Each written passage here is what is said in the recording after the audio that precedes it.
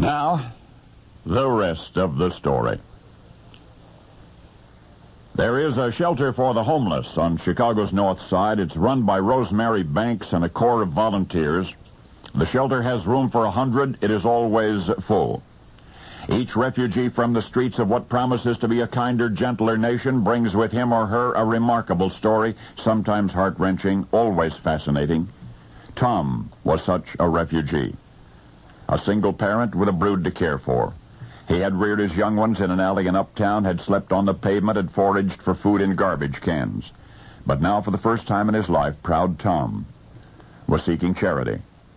He had always provided for his family, if not amply, at least adequately, had kept the rain off their heads and something in their stomachs, and yet here he was now, on the doorstep of a shelter for the homeless, looking for a handout from strangers.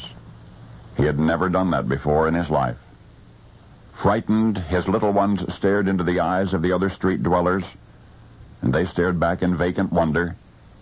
And walking among them, Tom saw himself in 100 hungry faces and 100 hard luck stories that few will ever hear. But Tom's hard luck story is one you need to know. This is the rest of the story.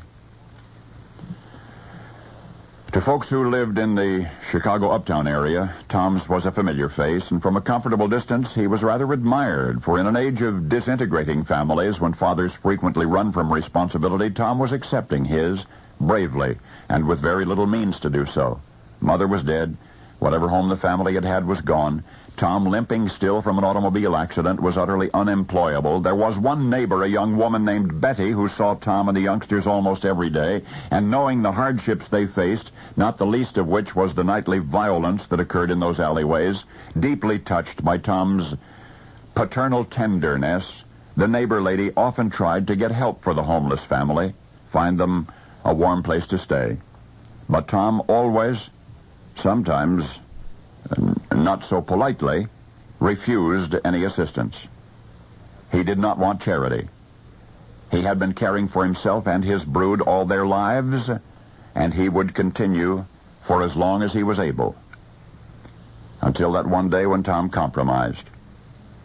And yet, even there, when he finally committed himself to that shelter for the homeless, even with the volunteers ready and willing to care for his little ones, Tom was still determined to nurture and comfort them as always. He was going to care for his own little ones, and so the volunteers in the shelter, observing his fatherly conscientiousness, gave Tom a new name. They called him Hero. For the male of the species is rarely given the credit he is due. But you've just heard the story of one father who experts say represents the rule rather than the exception.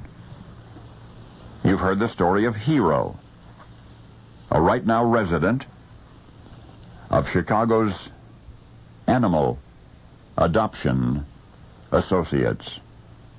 A brave, tough, tender, uptown Chicago Tom Cat. Now, tomcats, the male of the species, are not supposed to care, sometimes even for their own offspring. You've just met one who does.